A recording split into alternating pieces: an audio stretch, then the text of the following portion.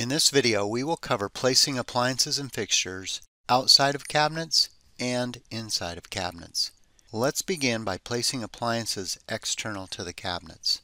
Appliances and fixtures are located in the libraries provided by Chief Architect, including the core catalog, the bonus catalog, and the manufacturer catalog. You can also import symbols from third-party sources. You can save these into your own user catalog. Let me begin by placing a refrigerator from the core catalog.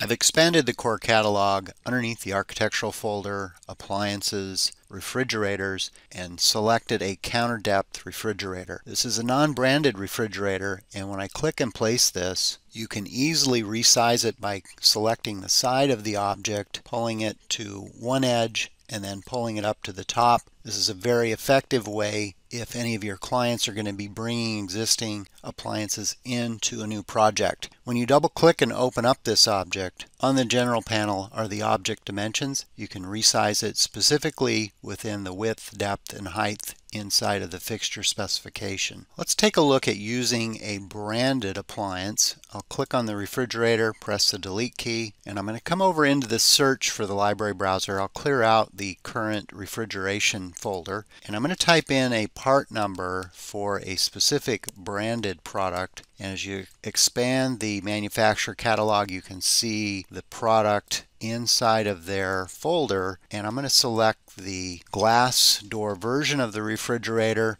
come over here and place the refrigerator. Let me place a dishwasher in this opening. I'll come over, clear the search for the refrigerator. I'll type in dishwasher, and then I'm going to come down into the manufacturer catalogs. I'll come down into a particular manufacturer, look in their dishwasher category, and then I'll select the first offering inside of that folder, and I'm going to come over and place the dishwasher in this opening. In this case, you'll notice that the countertop was automatically generated above the dishwasher. When it's in between two cabinets, the countertop will automatically generate for an appliance or a fixture. Let's move on and take a look at placing a fixture inside of a cabinet. And in this case, I want to go through and place a sink in this cabinet over here. So I'll go ahead and clear out the search term in the library, and I'm going to type in the word Strive for the product name, and then we'll come down into the manufacturer catalogs, into the particular folder for sinks, and then we'll find the sink that we're looking for to place it. Once you locate the specific object that you want, now I can move over, hover over the cabinet. You kind of see my cursor has selected a snap point on here. Usually when I find that, I can just click on the cabinet and place the sink. Let's tilt our view up here just a little bit and take a look at one other option with the sink in here. You can select these sinks. I'm going to click once. You can see the bounding box has selected the entire cabinet.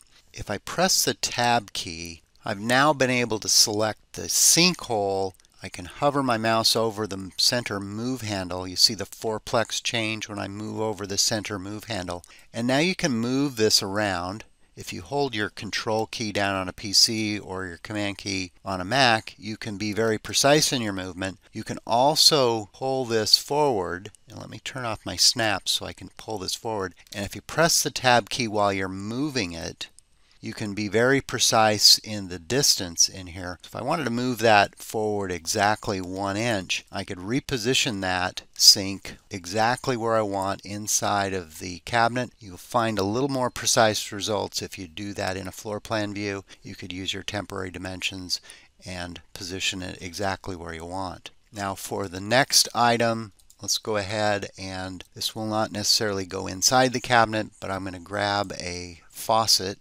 And I'll change the search term in here. I'm going to search for a folded up faucet. This is one that I have in my user catalog. So I'm going to come over here, grab this faucet. Again, you may have better results placing this in a floor plan view. Let me actually switch over into the floor plan view. And I'm going to take that and place it. You can see it's kind of snapping to the wall. Once I've got it selected, I might slide that up just a little bit. And while it's selected, I'm going to use the center tool. In my lower edit menu, center object, hover over the sink. You see my center indicator.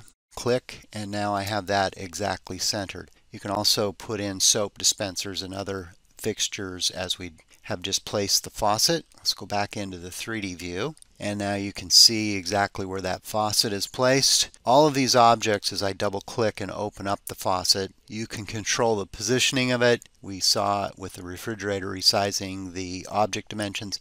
Below that is positioning. If you want to adjust this, if you have a different countertop or you need to lower it, you'll find that information inside of the general panel.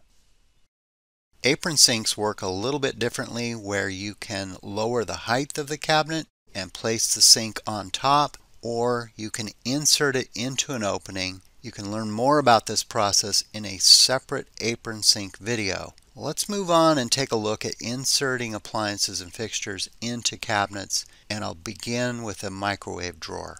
For the microwave drawer, I've done a search.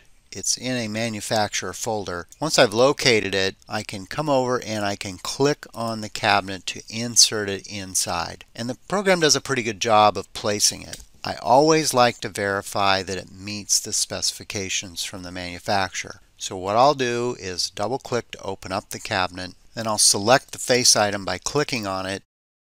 In the face item itself, come down and look at the item height. In this case, you can see that it's 15 3/16. Very close. The manufacturer indicates on their website that it's 15 1/8. So you can make any adjustments you need into the object right here, and then you can verify that the cabinet meets the specification. Now immediately to the right, I've created another cabinet with an appliance opening. Let's take a look at this. There's a face item that I've just used as appliance. You can see the item height is 15 1/8.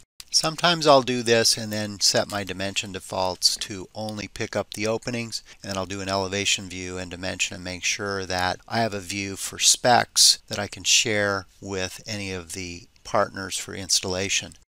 Once you have the appliance set up with the correct item height, you can go down to the appliance door drawer specify, open up the library browser, type in the part number in here. You should be able to select it, click OK, insert it into the cabinet, and now you can see the microwave is in the cabinet. They look slightly different. This one appears to be sticking out. If you take a look at the cabinet itself, on the cabinet front and face, there's a separation that is just slightly above the drawer, so you can see that separation.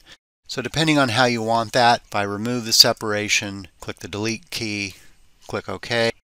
Now the two look identical. Let's take a look at adding two appliances into the same cabinet. I'm going to zoom in to a tall cabinet, and I've got a situation where I want a double oven and a warming drawer inside of the same cabinet. I would recommend when you do this process to open up the cabinet. I'm just going to double click on this tall cabinet, and I've created two face items for the double oven being one of them, and then the second appliance item being the warming drawer. I've already sized these based on the specs for the manufacturer that I'm going to use. Let's begin down at the bottom for the warming drawer. I'm going to come down and use the appliance drawer specify, and then up in the search I'm going to type the part number, and then once I locate the specific part number that I'm after, I'll click OK. That will insert it into that opening. I'll repeat the process for the double oven. Click on the appliance opening face type, come down to the appliance door drawer specify,